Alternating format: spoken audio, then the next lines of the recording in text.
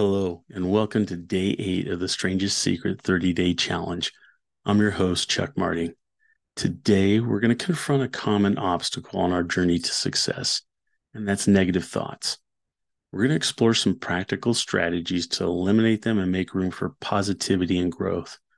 So, negative thoughts can be like weeds in the garden of our mind. They creep in, they take root, and if left unattended, they can choke the positivity that should flourish within each of us. But here's the good news. You have the power to uproot those negative thoughts and replace them with positivity.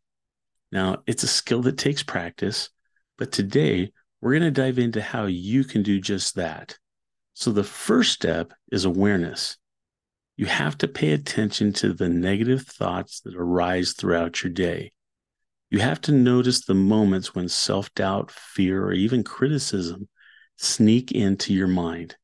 Now, let's draw some inspiration from some renowned leaders who have mastered the art of replacing negative thoughts. So take, for example, Steve Chandler. Steve, he's a best-selling author known for his work on personal development. He emphasizes that you have the power to change your thoughts and thus change your life. His journey from self-doubt to success is a testament to this. How about Jack Canfield? Jack Canfield is the co-author of Chicken Soup for the Soul series, and he believes in the power of affirmations to transform negativity and negative thinking. Bob Proctor.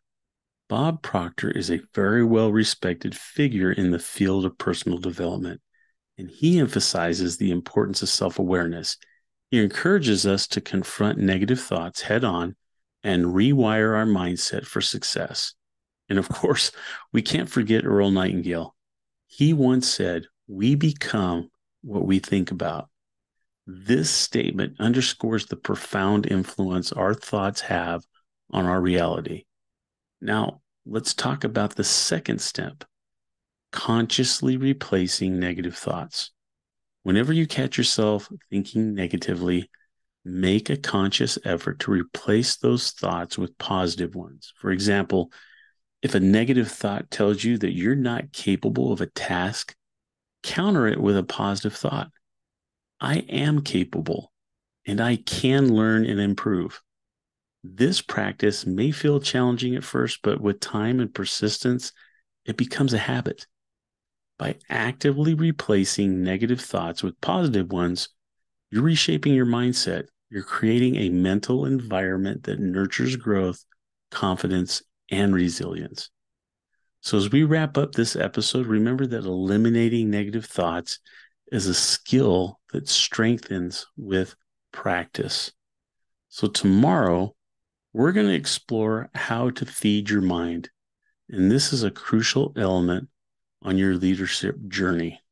So until then, be vigilant about your thoughts and let the wisdom of Steve Chandler, Jack Canfield, Bob Proctor, and Earl Nightingale guide you toward a more positive and empowered mindset.